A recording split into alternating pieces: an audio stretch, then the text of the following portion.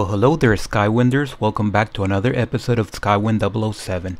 On today's episode, we're going to be looking at this. This is the Sharper Image heating mug. It has insulated walls and USB power. So it is, like I said over here, double insulated, and it has a heated base. So that's kind of redundant right there. So it was on clearance for $19 plus tax, and I think that's all there is to say. Spill resistant, so that's a good thing right there. What else? So it has a travel lid. It's made of stainless steel. It's 414 milliliters, and it's powered by USB, so that is important because that way you can use it in your car. So this is how it works. I don't think that's important, and I think that's a USB-C, which is for now as of 2022, that's the standard. So let's open it up.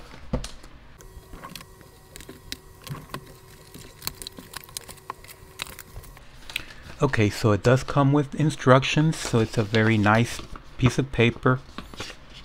It's not that regular white piece of paper that most things come. It's a very glossy paper.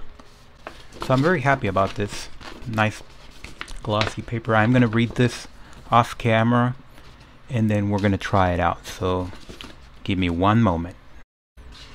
Okay, so I am done reading this, and for the most part everything is either standard or good common sense will dictate how it works. But there is one noteworthy thing, and that is right here. And it says that the sleeve fully heats liquid from room temperature to max heat within approximately 90 minutes. So it's good to know that, because if you think that you're going to use this to heat up your tea or your coffee, it's not going to work, because 90 minutes is way too long. So this is more intended to keep something warm rather than using it as a cooking device, like for making coffee or tea. But either way, let's open it up. So yes, it's a very nice quality, smells very good. And I don't know where the charger is. Maybe it's in here. Oh, there we go. I was a little worried there. So this is how that looks. So this is very nice, definitely.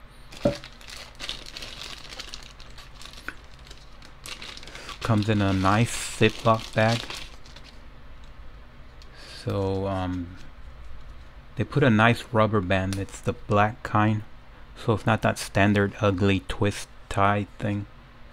So this is a USB-C, which will go,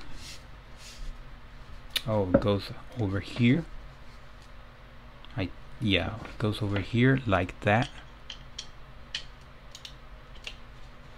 So the cable has to be aligned to that indentation, so you can put this in a car. So this is kind of weird, but I hope it works out. And then you twist it clockwise to make the connection and counterclockwise to pull out. So I'm thinking, by the way it looks, I think just by gravity it'll work. Yeah, just gravity will do the trick, but this is just like an extra security. And this lid right here is spill proof. So you open it up like that to drink, and then you can close it again. Okay, so let's go ahead and power it up. Okay, so here's our wall connection, and the instructions do say to use preferably a 24-watt USB adapter, which I don't have. It'll say right here, right there. 24-watt USB power adapter, which I do not have, but I do have a 20-watt USB power adapter. This is that I bought for my phone. So you plug that here. Well, you plug that here first.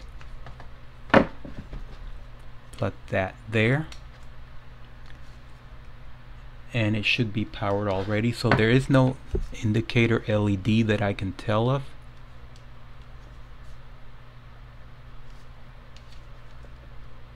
No, I don't see anything. But anyway, I'm gonna go to the kitchen and get some tea. So first you have to wash it. You can put it in this top part, you can put it in a machine, dishwashing machine, or you can do it by hand. But this part cannot be, this part you cannot put it in the machine. So it's not hot at all. Let me see that again.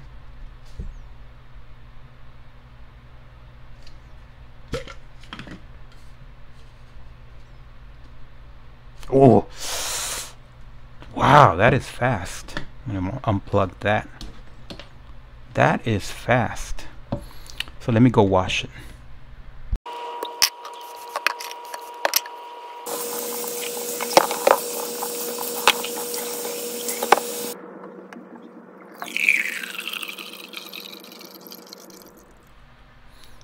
Okay, so I am back and there is water there, and I do have this right here, the creamer, and I do have a tea. This is the double red rooibos tea. That doesn't really matter. And now we're gonna see if it's really spill proof. So we're gonna close that there, and I hope I don't get my table. Well, make sure it's closed right here.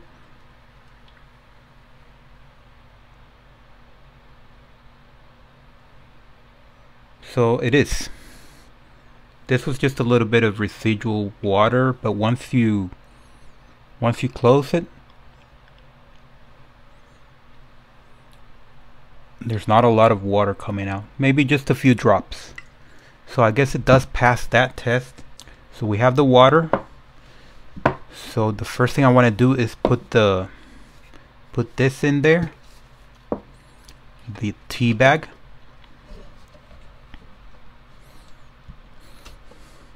Smells very good.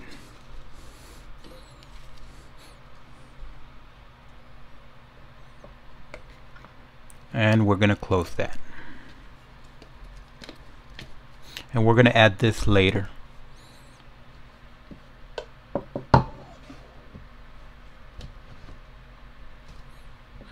So like I said, I don't like the fact that there's no indicator LED, but it is heating up. So let me turn off the camera, and whenever it's done, we're gonna see. Okay folks, so it has been a little bit over 15 minutes. So it's been there heating up for that amount of time. I'm using this phone right there to measure the time. And when I first put the water in there, it was at 80 degrees Fahrenheit. So let's see if there's been any significant change. So let's open that up. So remember, it was 80 degrees. So let's try to mix things up a little. And yes, there's definitely a small difference. It says 87 degrees. So I know you can't see that on camera. Let me try to zoom in. Wait, I was reading it wrong. It's 96, I believe. Yeah, 96 degrees. That's Fahrenheit, of course. If that were centigrade, that would be boiling, but it's that's Fahrenheit, so that's 98 almost. So it's definitely heating up, but for a tea preparation, you would have to go to at least 140. So it's taking me 15 minutes just to go about 18 degrees, and I have to make it all the way to 140. So this is definitely not a cooking device, or this is not for heating up water. This is just for maintaining the temperature. So I just want to point that out. Make sure if you buy it, you cannot plug this in and put the tea back in there and then expect to be drinking hot tea or hot coffee within 20 minutes. It's not going to happen. You're going to have to wait those 90 minutes that they say on the instructions, and the instructions say max power. It doesn't even say what that temperature is. So it's good to know that it does work, but it's not fantastic in terms of being able to go from room temperature to boiling in about 15 minutes. That would be ideal, to be able to go from 77 degrees Fahrenheit to boiling. Boiling is about 180 degrees Fahrenheit, so that's not going to happen on this. But it is working. So I'm going to wait a little longer and see what happens. Let me turn off the camera. Okay folks, so it's been about 20 minutes. So let's measure that temperature again. See if there's any difference. So again, the last time I checked it was about 98. When I started heating it was 80 degrees. So it should be about 100 by now. So let me mix it up a little.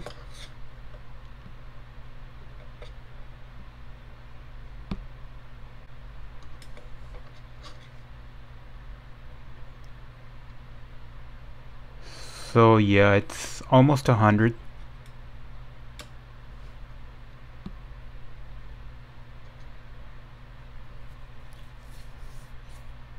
So it took about 20 minutes just to increase 20 degrees.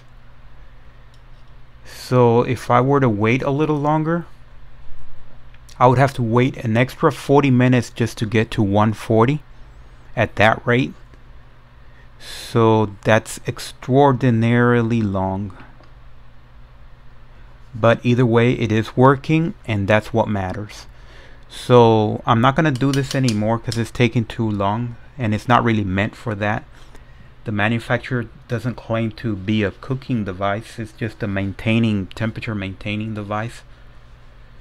So the next thing I want to do is go to my car and see how it works out over there. So let's go. Okay folks, so here we are in this car, and I just noticed a problem. So here's the cup, and if you look at the car, and I know it's all dirty here, I haven't cleaned this car. It's not really my car anyway. This uses a regular USB.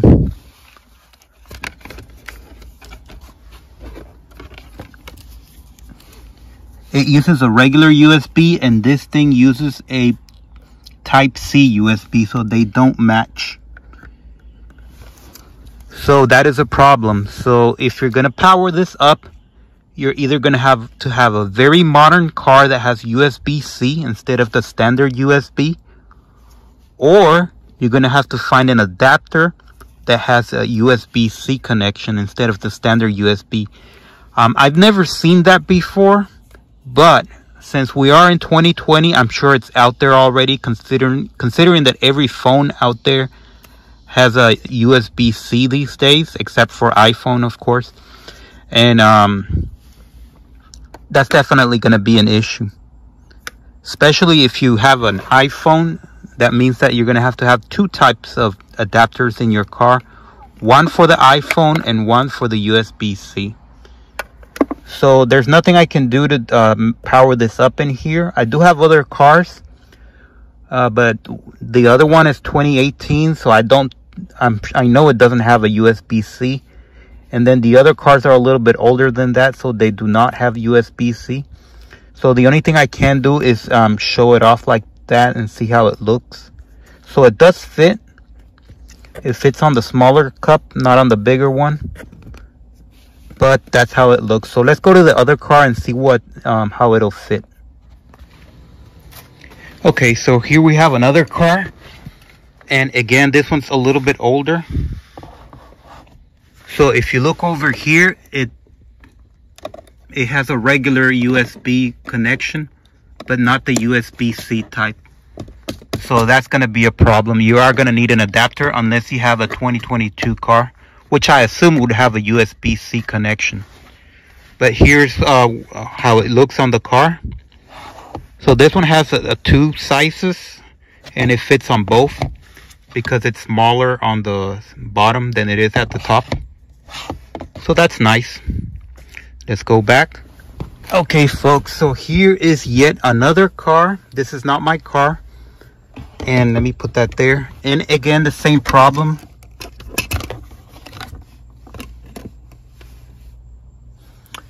Again, the same problem. This is a USB standard connection. There is no USB-C on this car. So this is how it looks. It does look nice. It does fit, but it won't connect to that. So you're definitely going to need that adapter. Okay folks, so we are back from the cars, and my final thoughts on this is that it is good. It's definitely doing what it's supposed to, what it is advertised as doing, which is keeping your drink warm. But there are a lot of situations that you have to be aware of. For example, you do need preferably a 24 watt adapter. So if you have that 900 milliamp adapter, that's not going to do anything at all. You need that 24 watt adapter, and you're likely going to need a cigarette adapter for the car that uses a USB-C like this. So the regular standard big USB-C that you probably have in your car, it's not going to work. And even if you have that adapter, the odds are is that you have the big one, not the USB-C type. So that's not going to work either. And like I said, I've never seen a USB-C type adapter for a car, but I'm sure it's out there. And I don't want to buy that just for this. And I wasn't planning on using this on my car anyway, so that's not a big deal. For me, it might be for you. And the other issue is that even if you do have that 24 watt adapter, it takes 90 minutes to go from room temperature to maximum heat, which I don't know what that is, but by my measurements it went 1 degree per minute. So if you want to go from 80 to 140, it's going to take 60 minutes. So that's a full hour to go from 80 to 140 degrees Fahrenheit, just to be able to drink a cup of tea or a cup of coffee. To me, that's too much, but it's not really meant for that. It's not a cooking device, it's just a temperature maintaining device. So basically you have to heat up this somewhere else. So you're gonna have to use that other cup, and then you're gonna have to pour that in here, because you can't really put this in a microwave. So you're gonna put that in there, and then you're gonna brew whatever you're gonna do in there, and then you're gonna plug this in to maintain that temperature. So that's what it's meant for. So it does seem like it's a lot of trouble for a little bit of solution, in my opinion. I still like it, but I consider it more of a toy than anything serious. It's not changing my life at all. As a matter of fact, I have an extra cable now, and I need an adapter now. So it's making my life a little bit more complicated. But it is what it is. I cannot make a recommendation given those circumstances. And for $19 as just a plain cup, insulated cup, double wall insulated cup, it seems very expensive for that. So I cannot make a recommendation. I would give it a 3 stars out of 5 for that reason, for the fact that they chose to leave the USB-C instead of the standard USB that every car has and every adapter out there is. So having said that, thank you for watching, subscribe, and thumbs up.